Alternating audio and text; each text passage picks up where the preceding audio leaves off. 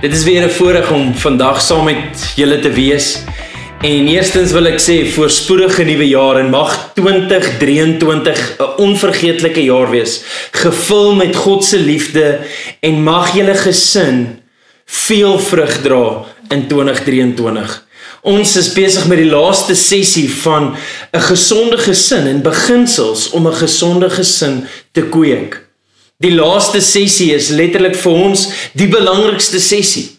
En mag die laaste sessie jou so ryklik seën en mag jy die laaste beginsel so deel maak van jou lewe en veel vrug sien. Ek glo met alles in my dat die huwelik is die beginpunt van 'n gesin. Dis die plek waar as gevolg van die liefde wat hierso is, het ons vermenigvuldig in ons kinders in. En ek glo, dis nie net 'n fisiese vermenigvuldiging, maar dat die huwelik veroorsaak ook 'n geestelike vermenigvuldiging.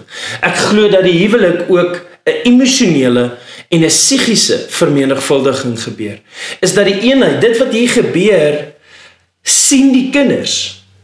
Die kinders kyk na wat hier gebeur en dis asof hulle in dit begin leef. Ek sien die beeldspraak, die prentjie van 'n huwelik van Adam en Eva wat hierdie tuin skep, hierdie liefde wat tussen man en vrou is, create hierdie tuin waar kinders in kan leef. En waar hulle die norm is van twee volwasse mense wat saam met mekaar leef, is die voorbeeld van ons lewens. En dit skep die fondasie van ons as gesin.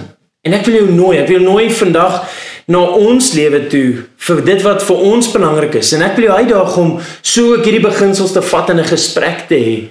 Maar Michelle, wat is sal jy vir ons lees, die een skrif wat vir my en vir jou so verskriklike impak gehad het, en dan met die beginsels met ons te deel? Yes. Ja, ek dink dis 'n skrif wat baie op 'n troue gebruik word, maar om daai skrif deur te trek reg deur 'n huwelik kan uitdagend wees, maar ek lees vir julle gou uit Efesiërs 5 en dis in die message parafrase. So van vers 25 af sê hy, "Husbands, go all out in your love for your wives, exactly as Christ did for the church, a love marked by giving, not getting. Christ's love makes the church whole." Dan sê hy, "His words evoke her beauty. Everything he does and says is designed to bring the best out of her, dressing her in dazzling white silk, radiant with holiness.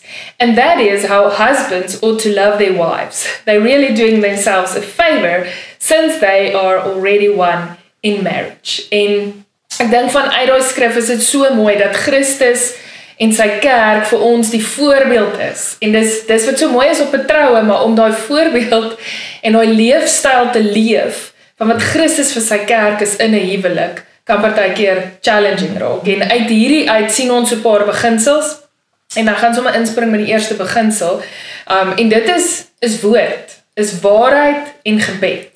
En as ons in hierdie skrif sien, sê hy daar, Christ's love makes the church whole, his words evoke her beauty.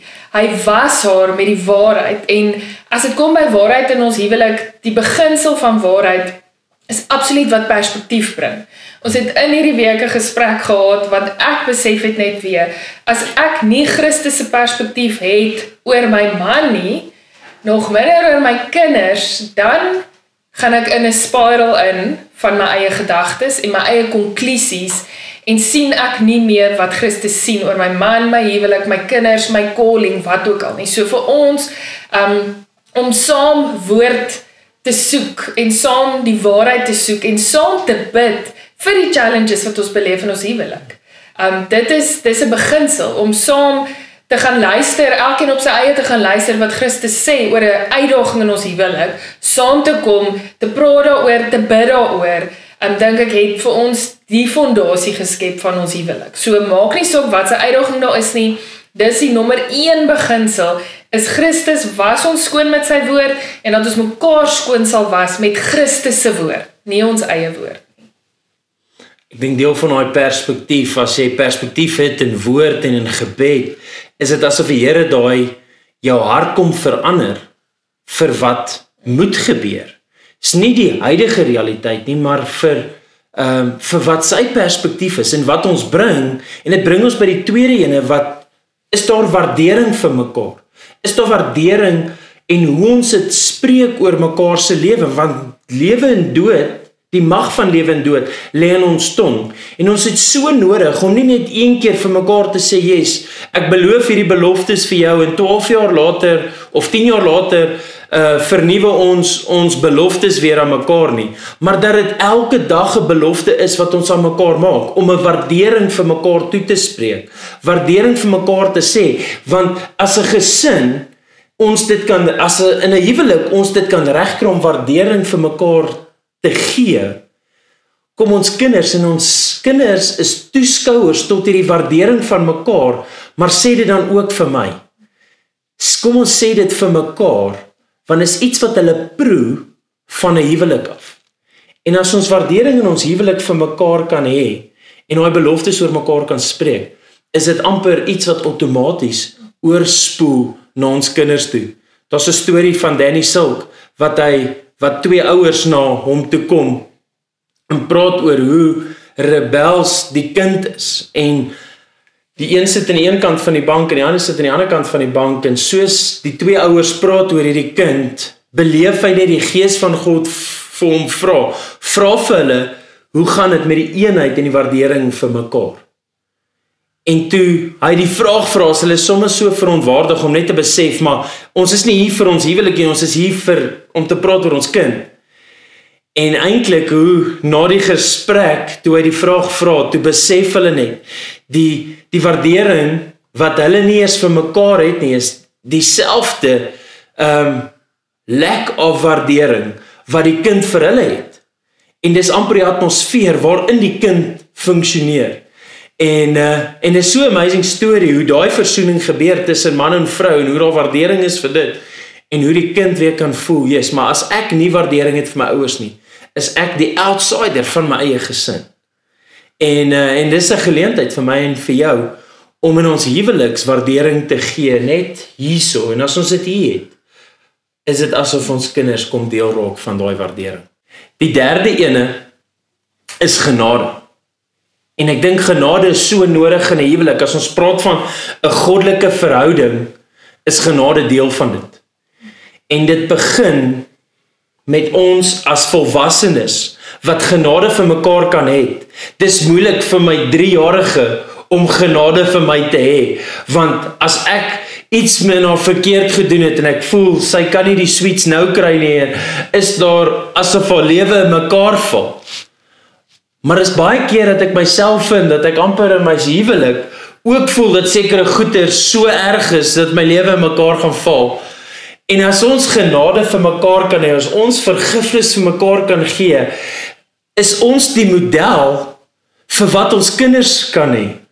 Is dat ons goeders is, laat gaan goeders, van ons het so baie blessings in ons lewe, ons het so baie liefde in ons lewens, dat daar 'n sekerheid en 'n standvastigheid het, as ons mekaar vergifnis gee, as ons mekaar genade gee. En as ons dit vir mekaar kan gee, en amper eerste jammer sê, eerste is soos die onkunde van ons kinders, dat hulle nie in die vrees sal leef van elke keer as ek iets verkeerd doen, gaan daar iets drasties met ons lewens gebeur nie, maar as ons dit in mekaar se lewens 'n model kan wees om vergifnis te gee, loop ons kinders nie met die vrees rond nie, maar weet hulle dat in ons huis is daar vergifnis en genade.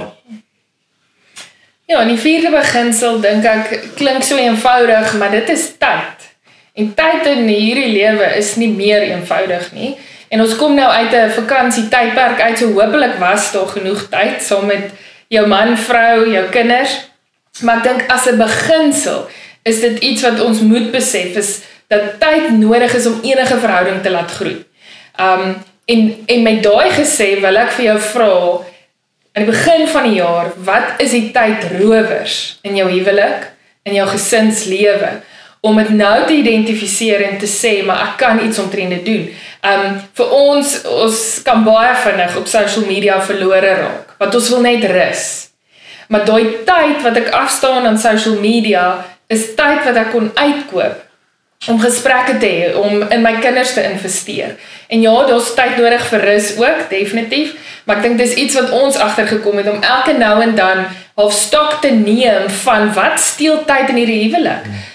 Wat is die tydrowers in my lewe, wat is die tydrowers in sy lewe, want dit lyk anders. En dit is so krities, want in tyd lê intimiteit ook. En om regtig 'n verhouding te hê wat diep is, 'n verhouding te hê wat nie net op die oppervlak is nie, is tyd nodig om hart te verstaan, om regtig te verstaan wat jy bedoel, wat jy sê, wat jy droom, wat jy dink.